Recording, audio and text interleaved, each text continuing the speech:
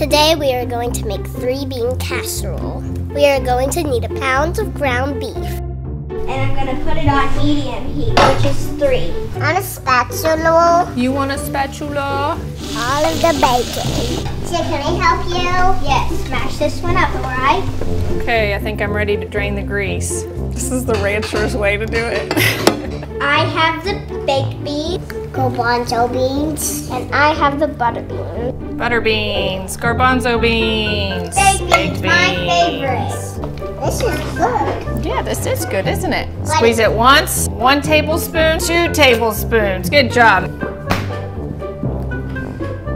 All right, now I need to put it back on the heat. Are you gonna eat the baked bean? Stir it up a little bit. Me too. Help distribute the heat. Oh, it is bubbling. All right, are you guys ready to eat? Uh-huh. Slop it on there, Claire. That's good for me. A little bit more. Yeah. A little bit more. That's good. Don't make a mess. Ooh, that's a lot. That looks good. Cricket, your chair's right here.